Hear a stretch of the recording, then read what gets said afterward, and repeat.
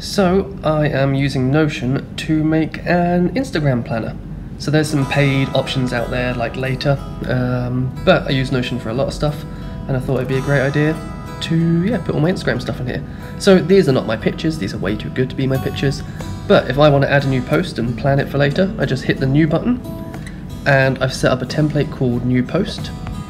Hit that. I can give it a title, don't have to, but it's already got a section here where I can add an image. So I can click on add image.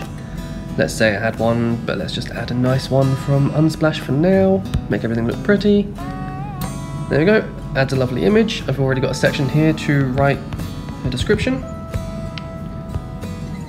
And then I've got a section for hashtags.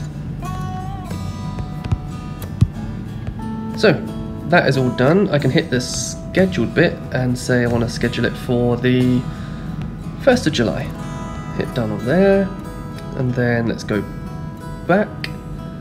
So now you see it's in my gallery view, it's there, I can click on it, it's got all the information just like we had then. Back to the gallery view, and you can see all the rest of the stuff. I've also made a calendar view, so I can go on there, and then I can see it's got the little dots here where there's going to be posts. So I click on that one, and you see it's got a post on there, untitled, and that's our post. So I should be able to make an Instagram planner just using this.